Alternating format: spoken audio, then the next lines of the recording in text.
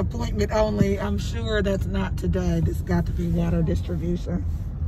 So, and God blessed us to be able to get in the line and expeditiously. Cool. As of this morning when I left the Hex Center, they told me the number is 4,800 without power. And so that is a significant... And we have vaccines. It's two, we live in two different places.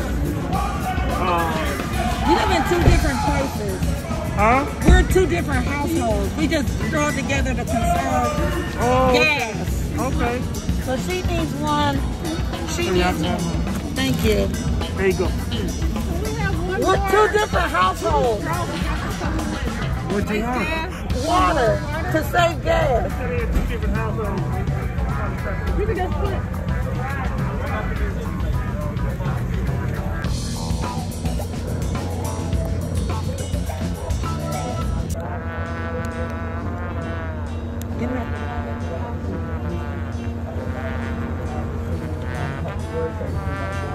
Is that we had as many as about 4,900 reported calls of pipes bursting across the city, and that number is probably even higher than that.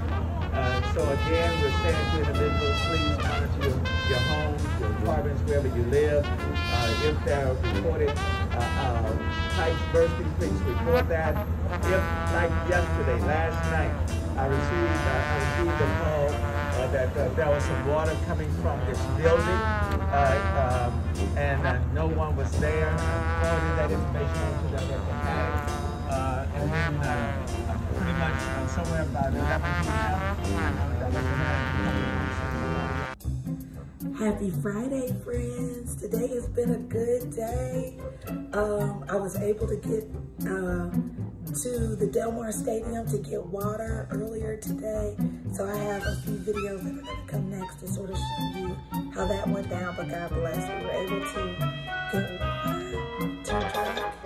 And look at this.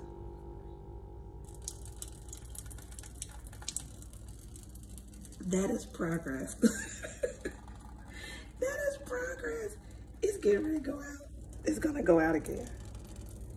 But it's better than nothing. It means we're going in the right direction.